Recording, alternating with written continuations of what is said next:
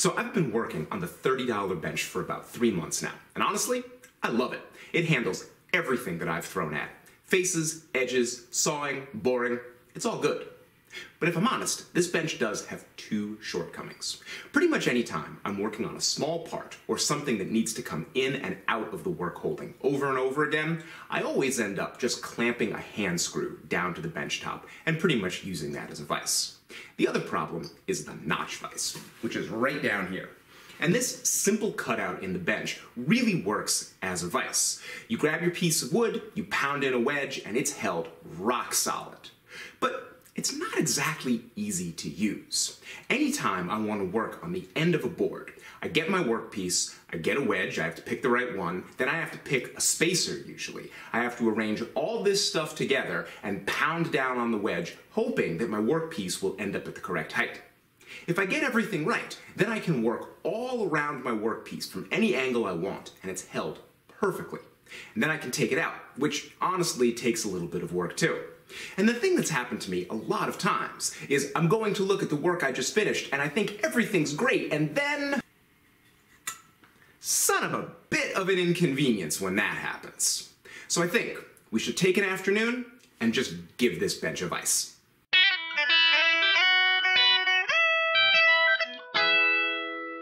So to understand what we're going for here, let's take a look at this commercially made vise screw, because it's got all the parts that we're going to need to fabricate for our vise. Obviously, any vise screw has a threaded section and a nut that allows the whole thing to be tightened and loosened.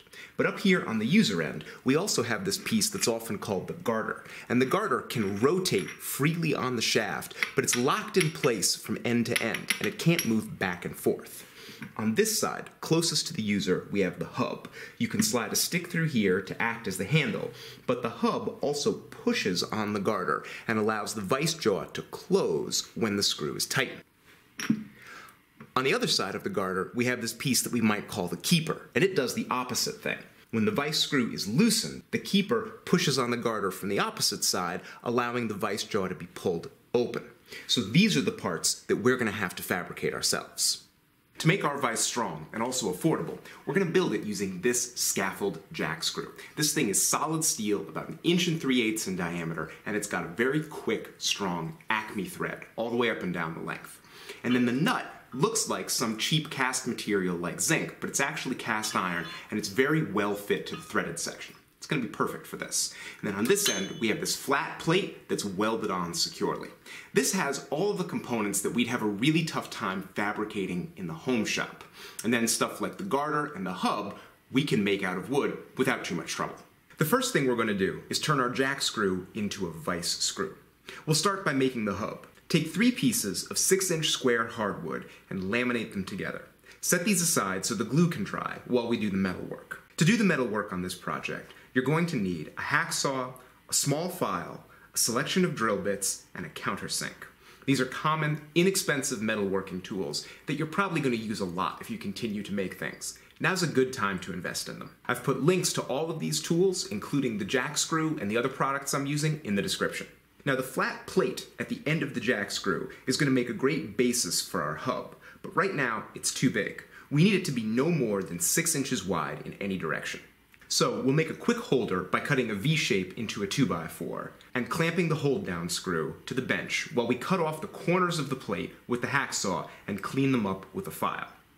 The end result doesn't need to be pretty, it just needs to be a little bit smaller.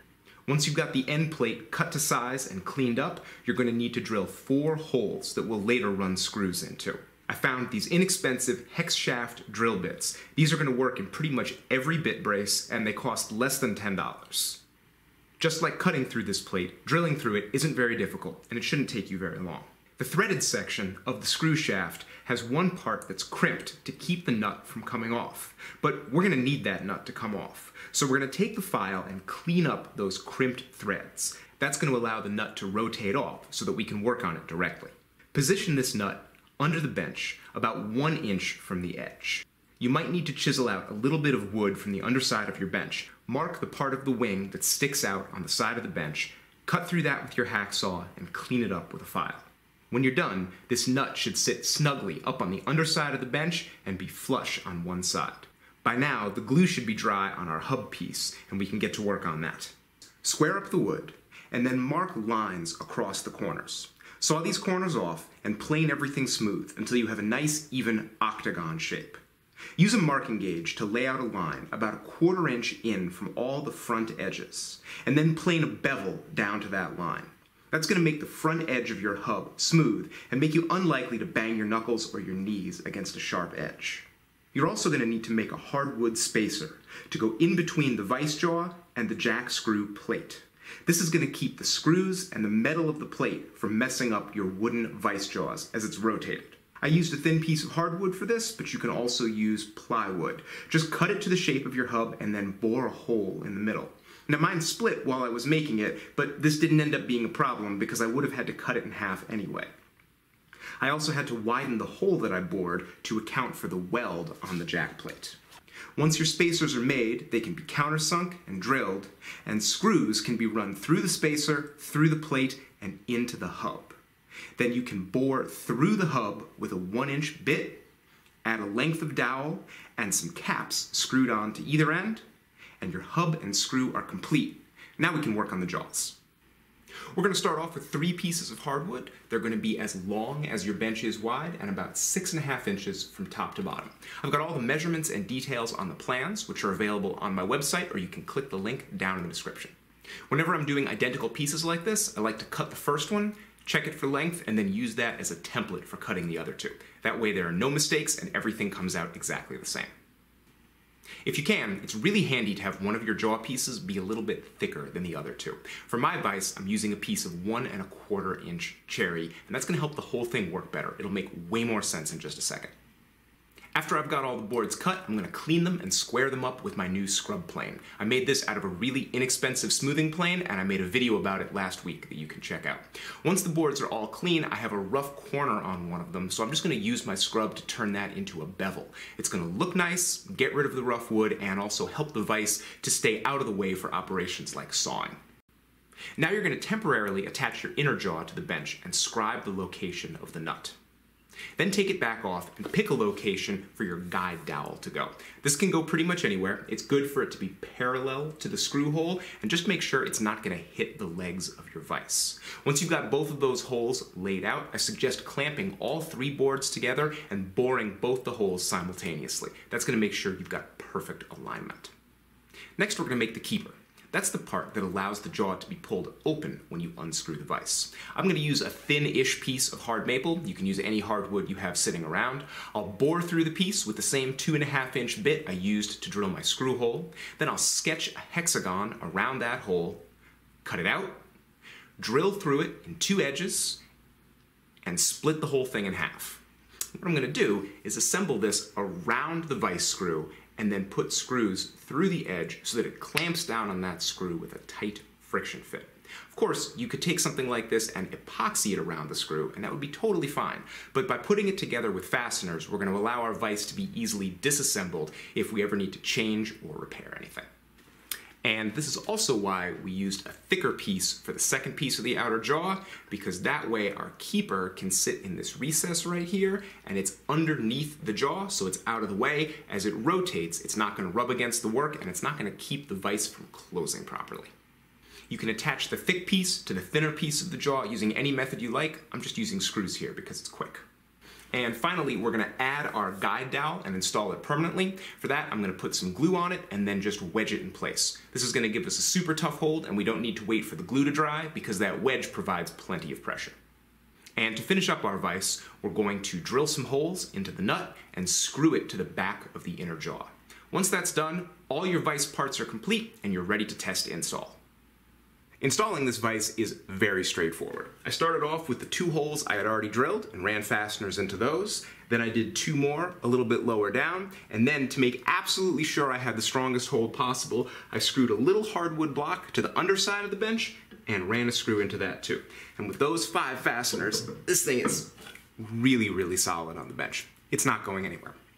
Now I've got my vise assembly right here. I'm going to thread this screw into the nut and guide my guide arm dowel into this hole. Screw the whole thing shut, and then my vise assembly is complete. So now you've got your vise installed on your bench and you're going to be super excited to try it out. I'll bet you here's what's going to happen. You're going to start closing it and you're immediately going to think, ugh, I don't like the way this thing works. And it's probably going to have a lot of problems. For instance, you can see this one is racking really badly. Very wide opening here, very narrow opening over here. And it's really loose and floppy and wobbly as I'm moving it around. It's very unsatisfying to use. Homemade vices like this just need a little bit of fine tuning to work really well.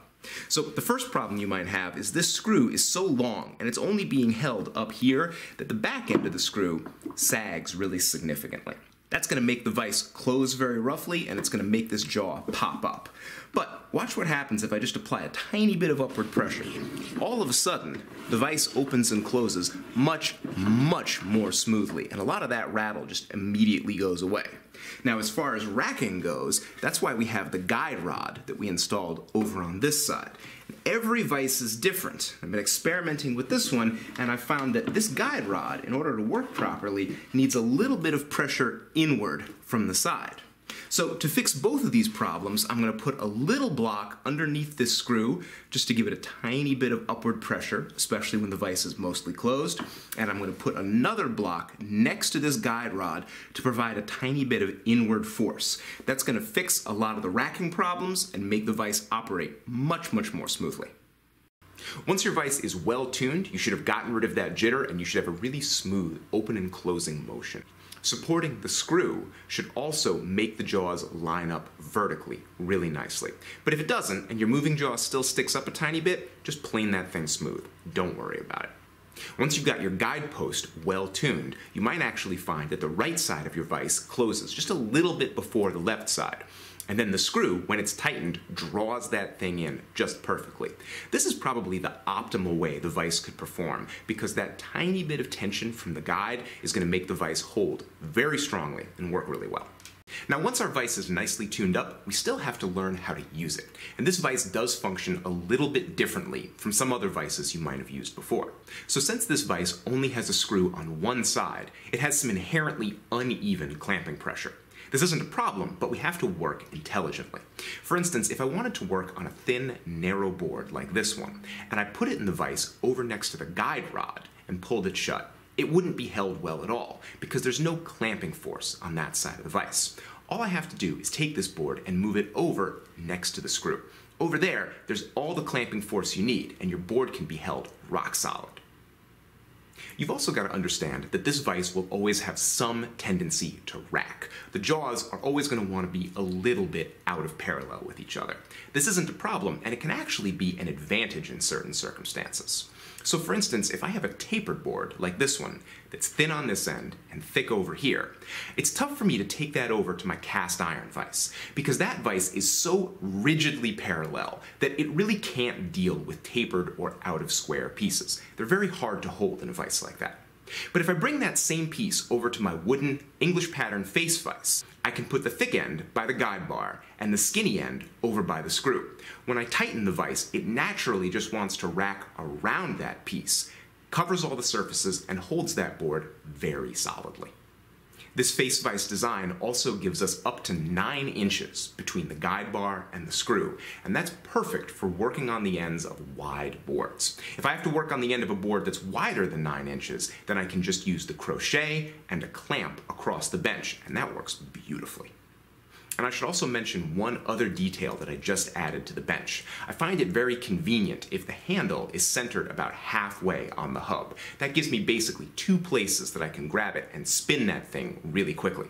But occasionally, having the handle in that orientation leaves it sticking up where it gets in the way of my tools. So I just added a screw stuck to a little piece of dowel and drove that right through the center of the hub. Anytime the handle is sticking up and it's in my way, I just reach down and give that dowel a little twist and the handle drops right out of the way and I have all the clearance I need from my tools. It's a simple solution that makes the vise that much easier to use.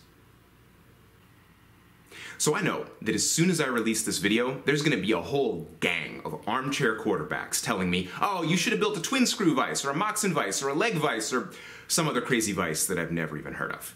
And listen, here's the thing.